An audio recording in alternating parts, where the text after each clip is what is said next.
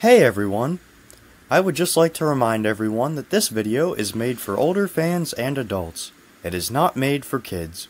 So, with that said, enjoy the fucking video! Random Docks was in disarray. Goods were arriving at all hours of the day, and it soon became too much to keep up with. Salty tried as hard as he could, but the sheer quantity of freight coming in meant that even he couldn't keep the docks organized.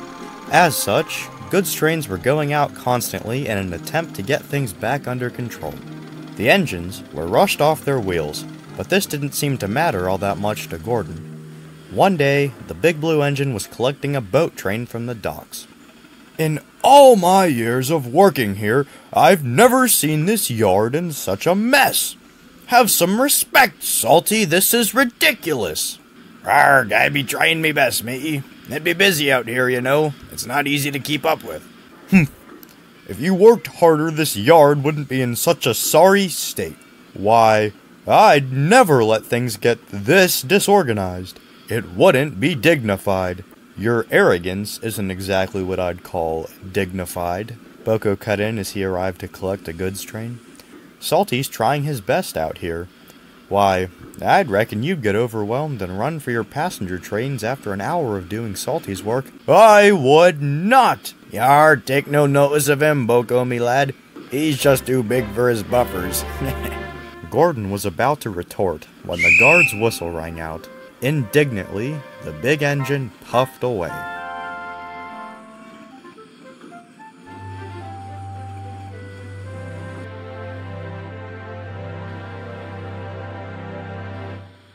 Later that night, Gordon had just backed down into his shed when he saw the Fat Controller's car pull up next to the sheds.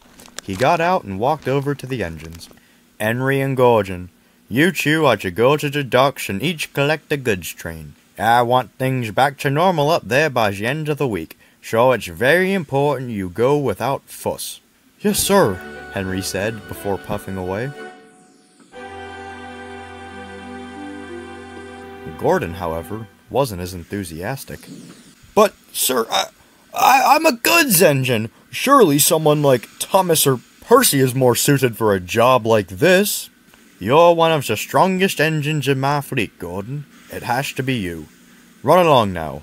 Otherwise, I'm sure James would be more than happy to handle the express tomorrow."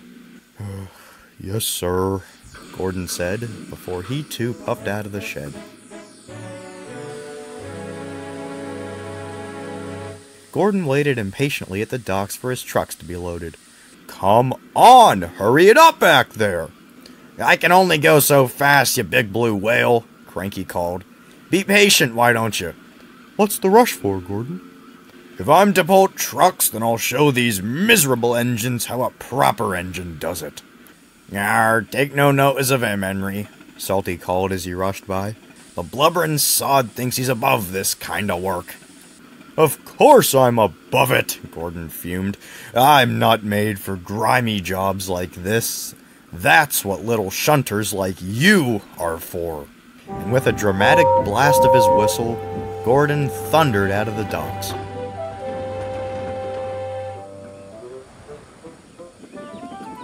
By morning, Gordon was thundering down the main line with his long rig of trucks. Come on, pick up the slack back there," Gordon called angrily to the trucks. The trucks rattled and shook. They weren't used to being bounced about like this. Further up the line, Fergus was helping to repair an old branch line. The signalman at the junction had forgotten to switch the points back to the main line, meaning that Gordon was unknowingly on a crash course for trouble. "Oh, that blasted signalman has switched me onto the wrong line!" Gordon tried to brake, but the trucks, who were fed up with Gordon's arrogance, weren't about to let that happen. On, they shrieked and pushed Gordon down the track. "Hey, stop! Right now!" The trucks ignored him and kept pushing. In the distance, Gordon could see Fergus and the workmen, and he knew he could never stop in time. Thinking quickly, Fergus pulled the men back, leaving the rest of his trucks to act as a barrier. Gordon braked as hard as he could, but it was no use. Help! Gordon cried as he hit the flatbed and flew off the track.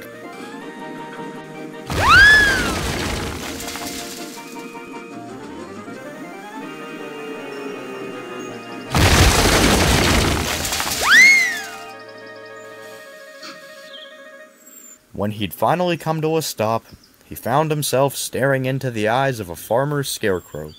No one had been hurt, but Gordon felt rather undignified. Well, Gordon, you wanted to show the others a thing or two, and you've certainly done that. You've shown them just how stupid you are. I'm, sorry, sir, Gordon replied feebly. When you are repaired, the Fat Controller continued, you will handle trucks until you've shown you can do it properly. Gordon said nothing. He just looked at his buffers, embarrassed. When Gordon finally returned from the works, he still felt rather foolish. He steamed into the docks to collect the goods train, where he found Salty waiting for him. Hello, Salty. I just wanted to say that don't worry about it, matey. Now I'm guessing you got more than enough of a wake-up call during the crash. So, you're not going to laugh at me? Well, that wouldn't be very dignified, now would it? Gordon laughed, and soon the two engines were laughing and carrying on like old friends. Gordon still isn't all that fond of goods trains. He much prefers his passengers. But nowadays, if he's asked to pull trucks, he does so without fuss. He and Salty still chat sometimes, and though he can be a bit much, Gordon no longer sees him as undignified.